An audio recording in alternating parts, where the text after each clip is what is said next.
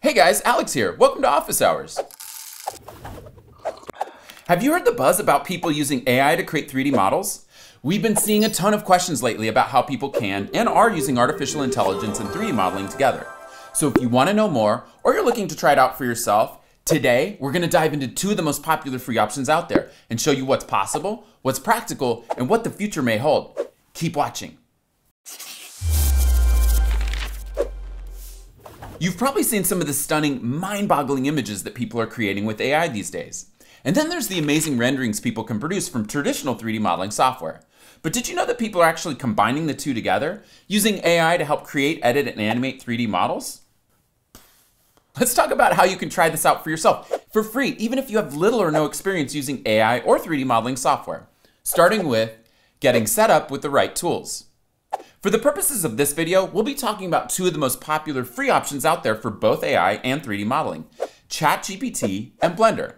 But don't let the price tag fool you. Both of these are insanely robust and powerful tools. Let's talk about how to get up and running in Blender first. Blender is an open source software for everyone from creative professionals to hobbyists, with amazing tools for 3D modeling, sculpting, creating photorealistic and highly stylized images and animations, plus a whole lot more. To get it, just open up your web browser and visit www.blender.org. Click Download Blender and follow the steps to download the correct version, depending on your operating system. In your Downloads folder, if you're on a Mac, double-click the DMG file to mount the disk image, and then drag the Blender app icon into the Applications folder to install. If you're on a Windows machine, double-click on the installer file, then follow the steps to install it. If you're on Linux, I've added a link to Blender's reference docs in the video description, in case you run into any unexpected issues.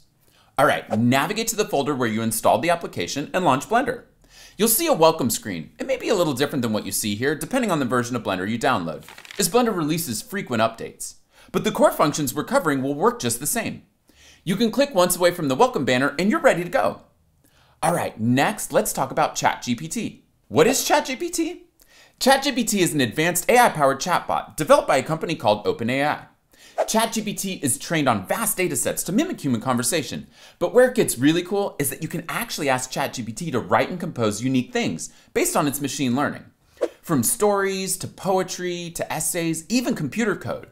And that's how we're able to interface with Blender to use AI to do our 3D modeling for us. To get started, head to chat.openai.com. Sign up if you don't already have an account. And once you're logged in, you'll see a welcome screen with a text field to type a message. Now, real quick, I should mention that while it's free to sign up and use ChatGPT, there's also a paid option called ChatGPT Plus, which gets you priority access to the new features and latest version of the machine learning model, which at the time of publishing this video is GPT-4, a more advanced version of ChatGPT than you currently get with a free account, which is GPT version 3.5. I'll talk more about the differences and improvements between the two later in this video. But for now, let's go over the basics using the free version, since the process you'll follow is the same regardless of the version of GPT you're using. All right, how to use ChatGPT and Blender together. Now you're probably already imagining all the exciting possibilities, like render me a 3-bedroom house on the beach or animate a robot walking. But hold on, before we get too far ahead of ourselves, let's dial it back and quickly cover the practical fundamentals of how to actually use these two programs together. To do that, let's ask ChatGPT to build us something super basic in Blender, and then we'll go from there. Now, as I mentioned earlier, ChatGPT is able to write computer code, or what's called a script, which Blender can interpret. So in our browser window, let's ask ChatGPT to write a Blender script that creates a gold ball. You'll see ChatGPT print out a block of code, along with a short explanation of what it created. The interesting thing to note here is that ChatGPT's responses will vary, even when asking the exact same question.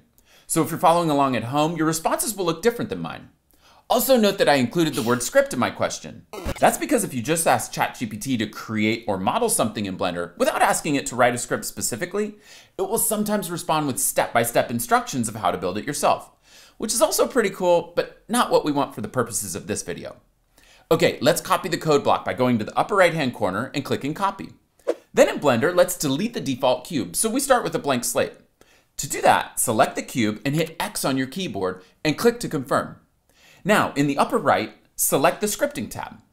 Click where it says New, then in the text area, press Ctrl V on a PC or Command V on a Mac to paste the script you just copied from ChatGPT. Click the Run button, and in the upper left corner, you'll see what the script has created. If you click on the Layout tab, it'll get you back to a full view. Now our ball doesn't look gold, but that's just because of Blender's default view. If we click this icon for material preview across the top, now we see the color. All right, we just created a 3D model in Blender using AI.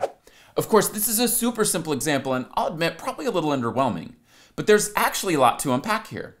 First, now that you know the basic method, you can go back and forth between ChatGPT and Blender to experiment with creating more and more complex and interesting things.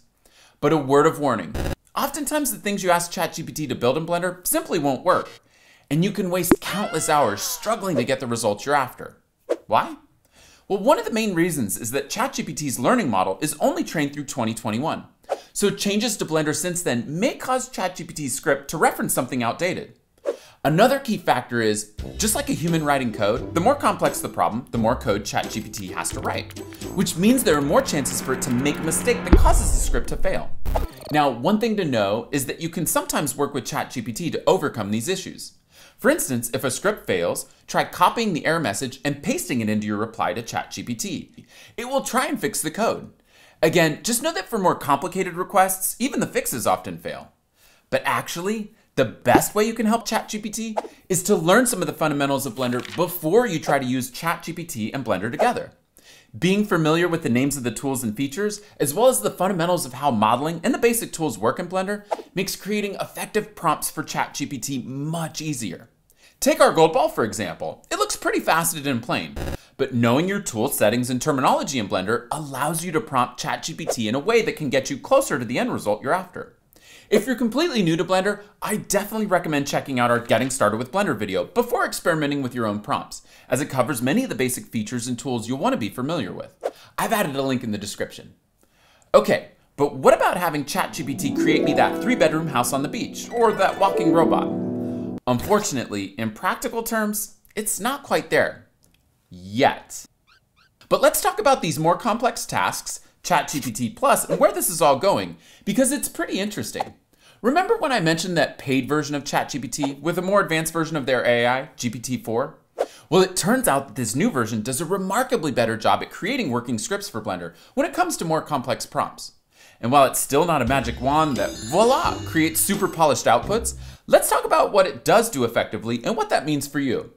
First, while I was unable to get a working script out of the free version of ChatGPT on GPT 3.5 for either a house on the beach or a walking robot, using ChatGPT Plus with version 4 produced a script that did work in Blender for both.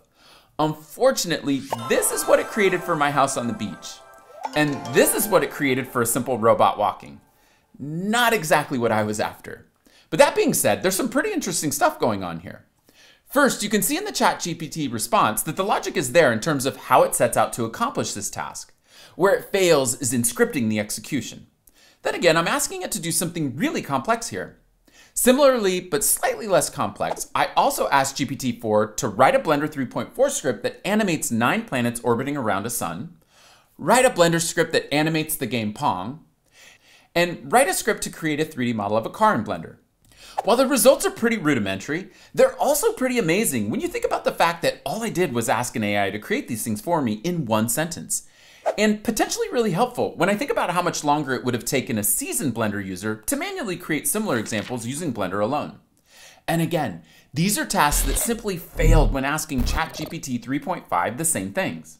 That's why I think some of the crazy hype around AI and 3D modeling is actually kind of valid. While in its current form, some of these results may feel a little underwhelming, keep in mind that this type of AI is still super new, and the idea of using it together with 3D modeling is even newer. And not only is the AI itself constantly improving, but as more people start to use this type of scripting approach to combine AI and Blender, the more Blender developers will continue to streamline and improve the way in which the two interface together. And who knows, maybe it's not so far off that ChatGPT will be designing you that 3-bedroom house on the beach.